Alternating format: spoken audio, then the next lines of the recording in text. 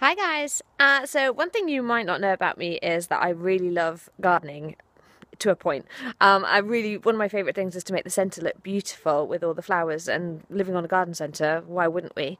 But I really hate things like slug pellets because I understand the really horrible effect they have on the food chain. You know, put down slug pellets, slug comes along, hedgehog comes along, or a tawny owl comes along, eats a slug that's eating a slug pellet, and they get poisoned. So what I do, and you wonder why I'm standing out here in the dark with a torch, is that I go around most evenings after we've watered, once it's gotten dark, as you can see, and I collect slugs in a bucket.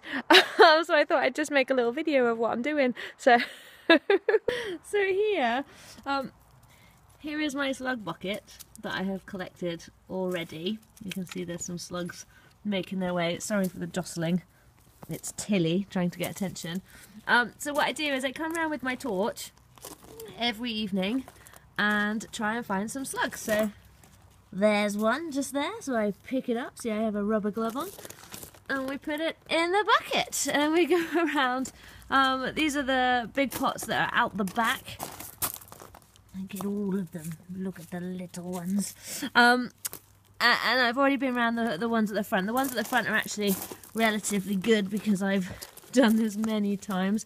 I usually employ my boyfriend as the torch man.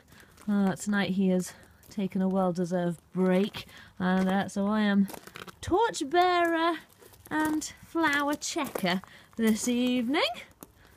And then once my bucket's full, or we've finished all the plants, and we bring the bucket all the way to the top of the flying field, and I put it on the hedge in the vain hope that I'm feeding a hedgehog or maybe a shrew, and hopefully not a puppy dog.